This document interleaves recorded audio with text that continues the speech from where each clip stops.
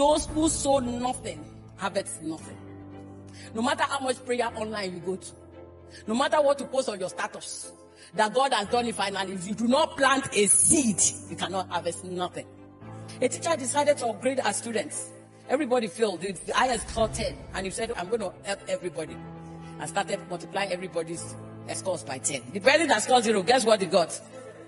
Even if you multiply it by 1 billion, it's still 0. Why will you want to harvest when you have not planted? Do you give offerings? Do you pay your tithe? If you don't pay your tithe, you'll be tithe. If you sow nothing, on the day of harvest, there will be nothing to harvest.